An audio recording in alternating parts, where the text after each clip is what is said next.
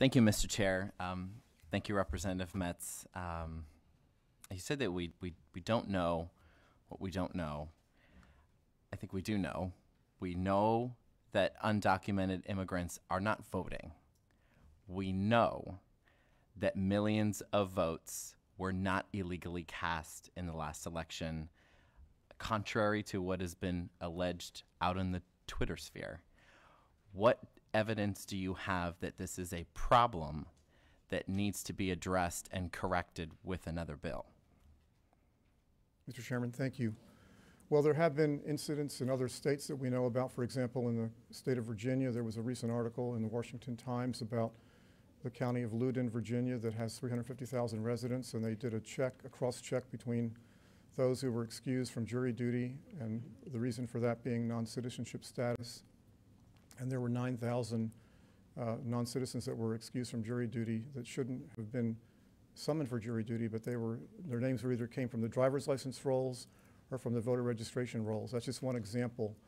There are other instances of this occurring. It's not occurring on a wide scale.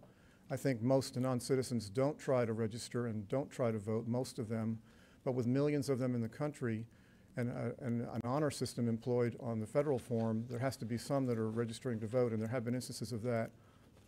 There was an article on the media about a lady in Texas who was actually found to have registered in violation of the law, and they brought a criminal prosecution against her, and she's been sentenced to prison for that. So it has happened, but again, we're not checking because we can't if the federal form is used, and the purpose of this is to try to give states the ability to check that if the federal form is used. Thank you, Mr. Chair. You mentioned reports in the media, which sounds vague. You mentioned the Washington Times. I've never heard of the Washington Times. Are they a printed publication? Are they a legitimate publication? Where is the data other than a blog post? Mr. Chairman, well, I mean, I'm not going to speak for the various publications. There are news articles. You could Google it and you could find the articles, and I could be happy to send you what I have after the meeting if you'd like to take a look at those. But these are anecdotal instances of when non-citizens have been found to have registered to vote.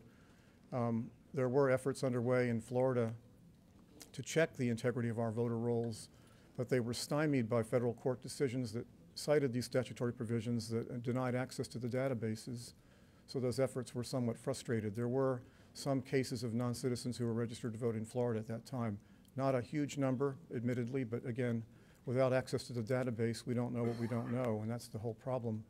We're having to accept the federal form at face value, and you can't go behind it, and that's unlike the registration procedures that occur at the state level. All right. Thank you, Lisa. Will you call the vote? Representatives Abruzzo? Albritton? Yes. Burton? Yes. Cumby? Yes. Drake? Yes.